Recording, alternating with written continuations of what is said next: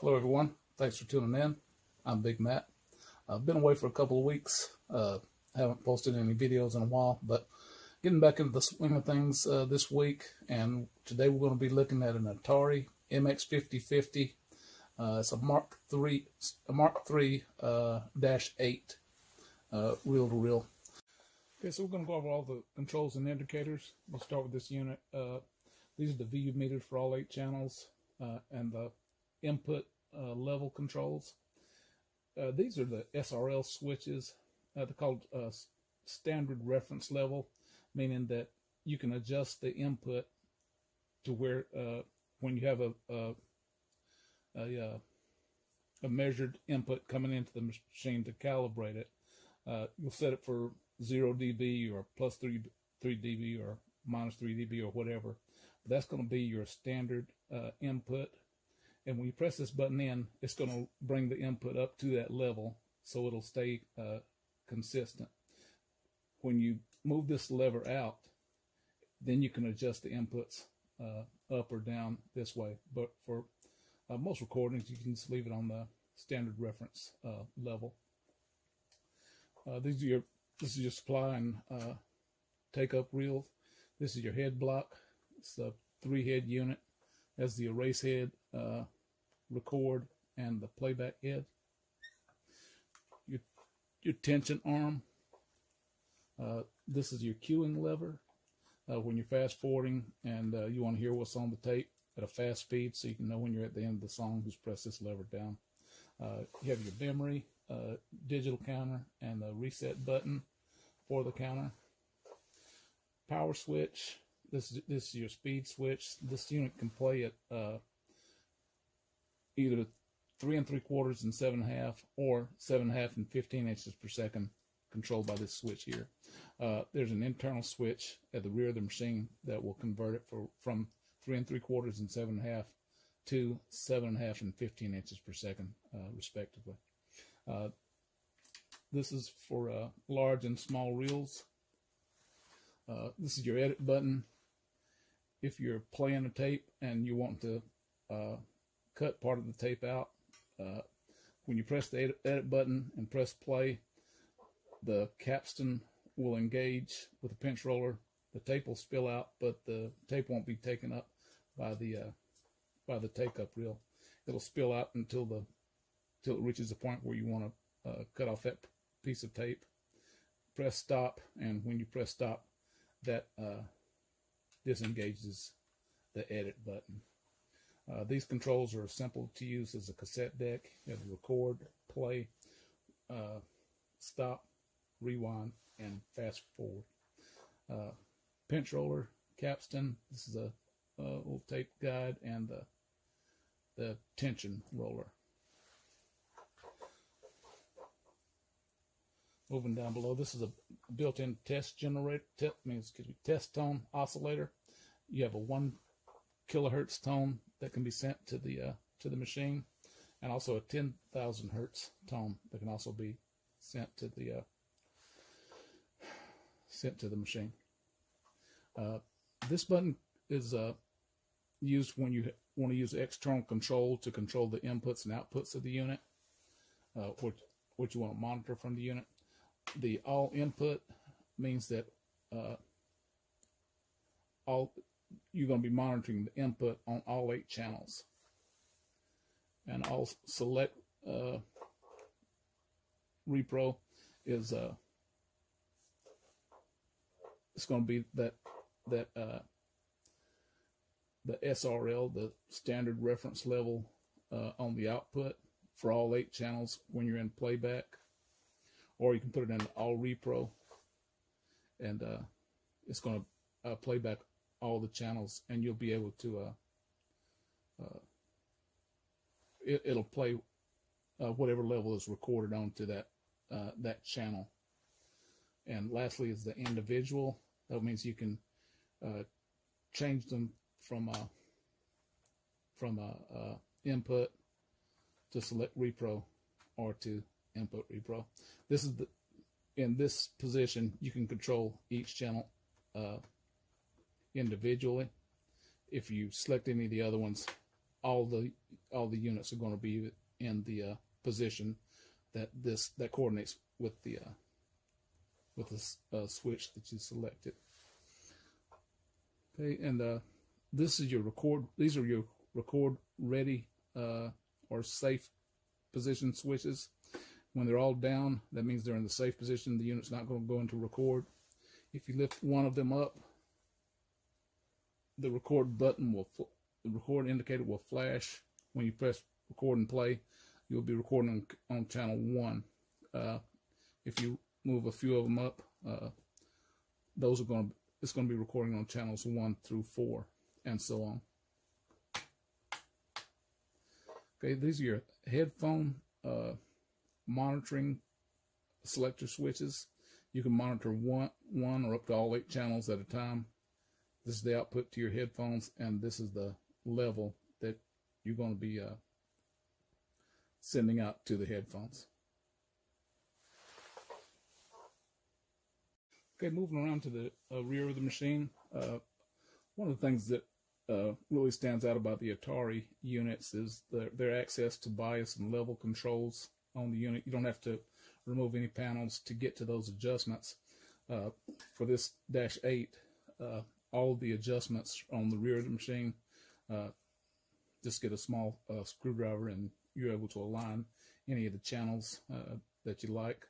If you want to increase the bias on a certain channel, very simple to do from here. But you have your peak level adjustments for your meters, your output levels.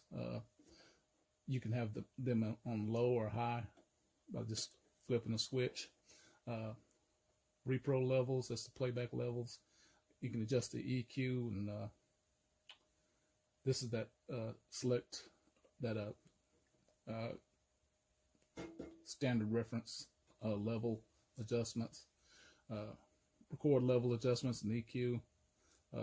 Just all the adjustments that would normally be beneath the lower panel on most machines that you'd have to take a piece of the deck apart to get to. All those adjustments are readily available here on the rear of the Otari. Next thing we're going to do is check out the record function on the unit. We're going to use the built-in oscillator to do that. We're going to check channels 1 and 2, 3 and 4, 5 and 6, and lastly 7 and 8.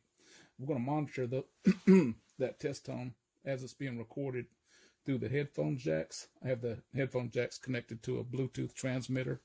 That transmitter is sending the signal over to the Pioneer system you see in the rear. And so when I go into, when I put the 1000 hertz tone in the on position,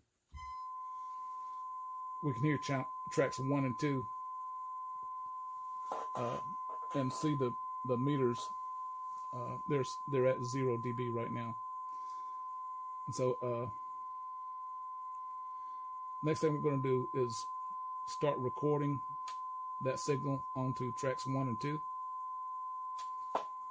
First we need to put tracks 1 and 2 into record mode or ready mode. We'll see the record light flash and also the ready lights flash on channels 1 and 2. And we have 1 and 2 selected at the headphone jacks. So we're going to begin recording. And that's what's going on to the tape.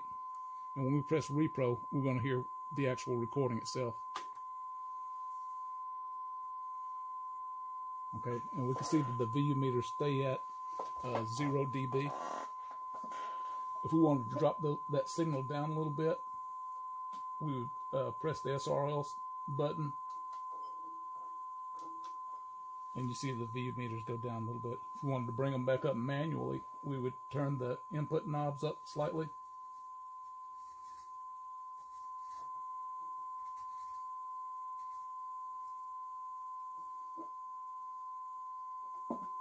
And if we wanted to reach right at 0 dB, we would just press. You can move them up with the input knobs, but just press the SRL and it'll bring it back up to 0 dB. Okay, that's channels 1 and 2. Now we're going to switch it over to tracks 3 and 4. Turn off 1 and 2. And that was a previous recording on channels 1 and 2. Now we're going to go over to 3 and 4 and begin recording there. Okay, and I got to select 3 and 4. And we see the VU meters stay at, they stay at 0 dB. Okay, and the reason we can hear the, I accidentally hit the stop switch, but the reason we can still hear the tone, even though we're in the repro mode, is because if we've got tracks 3 and 4 in the ready mode, it automatically moves the signal to the input section. Once we go into record, it'll move back down to the repro selection. We hear what's actually playing on the tape. So we'll go ahead and do that anyway. We'll put it into all inputs. And so we're monitoring what's going on to channels or tracks 3 and 4. Make sure it's tracks 3 and 4 are selected.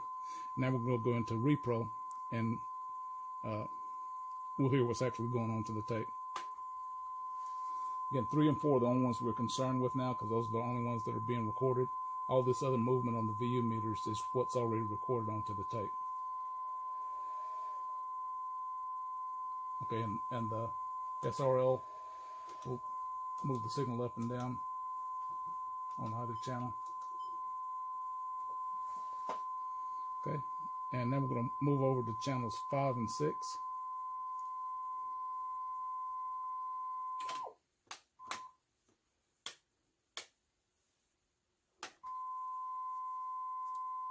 Okay, I'm going to go into record mode. And that's what's going on to the tape. I have to deselect 3 and 4 and select 5 and 6 on the headphones. And we're monitoring tracks 5 and 6, and they're both at 0 dB. Okay,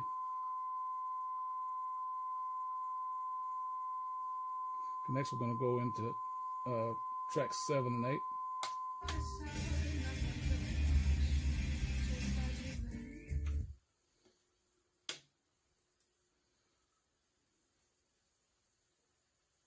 Seven, 8, and we'll select 7, 8 on the headphones.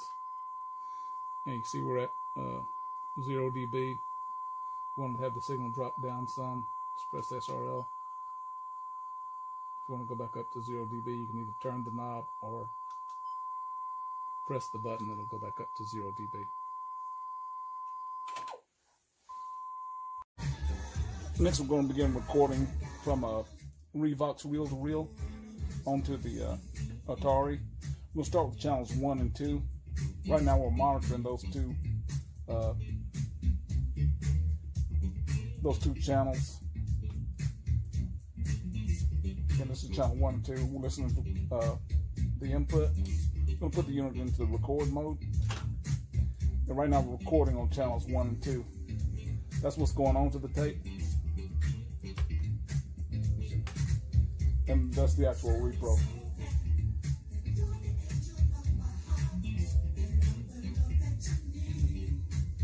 Again, that's on channels 1 and 2. I'm going to skip it over 2 channels at a time so we can just make sure that all 8 channels are recording. And we're going to adjust the inputs manually.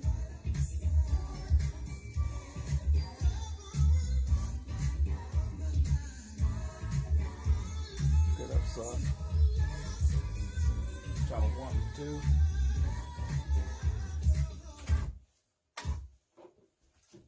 I'm going to move it over to channels 3 and 4.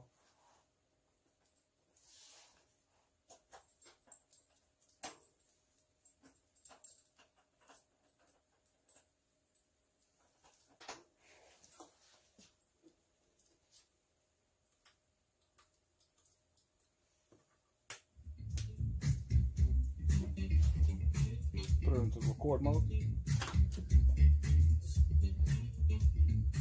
Okay, that's what's going on. Well, that's the actual recording. This is what's going on to the tape. Then this is the actual recording. Again, it's on channels 3 and 4.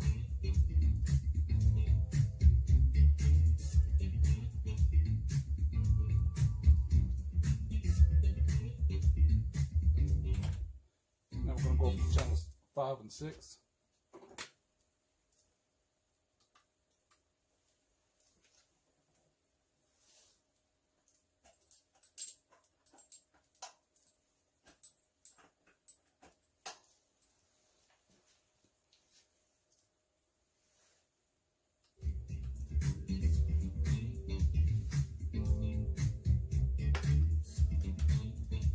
put it in record mode.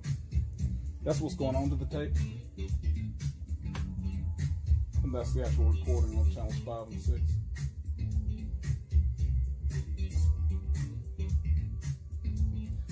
Now we'll go to channels 7 and 8.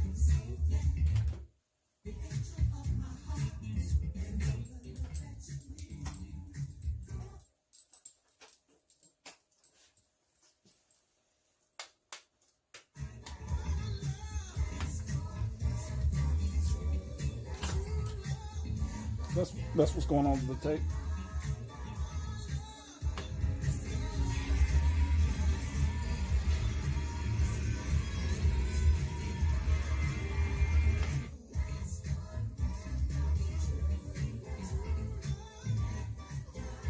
We were listening to channels 5 and 6 also. So right now this is channels 7 and 8. That's the input. And that's the actual recording. Again, before I had channels 5 and 6 monitoring also, and that's what was previously recorded on channels 5 and 6.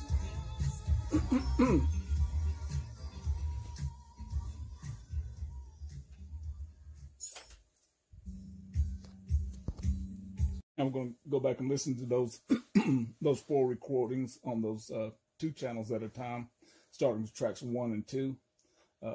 Again, we've already listened to them as they've been recording. Now just rewound the tape back to the starting point. And we're going to listen to all 8 channels in sequence, starting off with channels 1 and 2.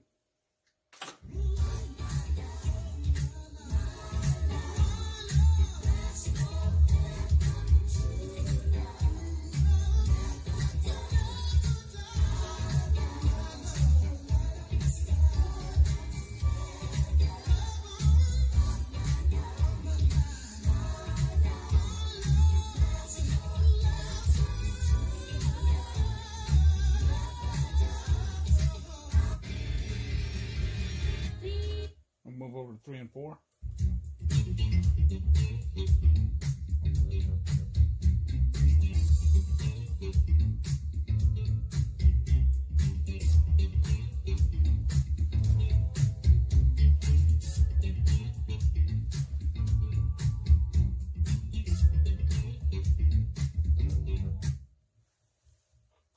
Now channels 5 and 6.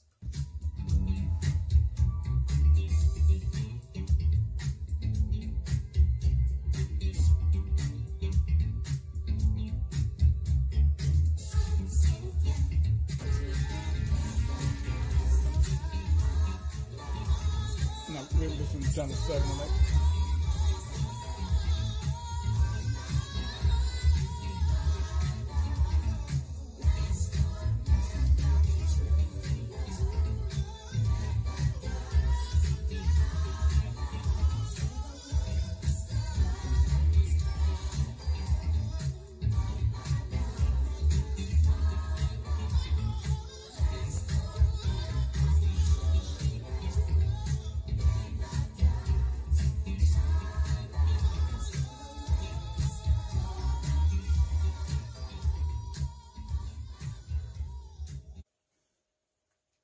Go through the fast forward and rewind function.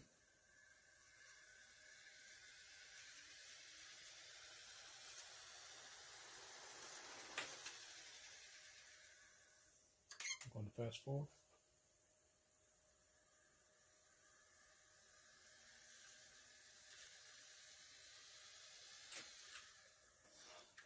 Again, this is the Otari MX5050 Mark III-8 reel-to-reel.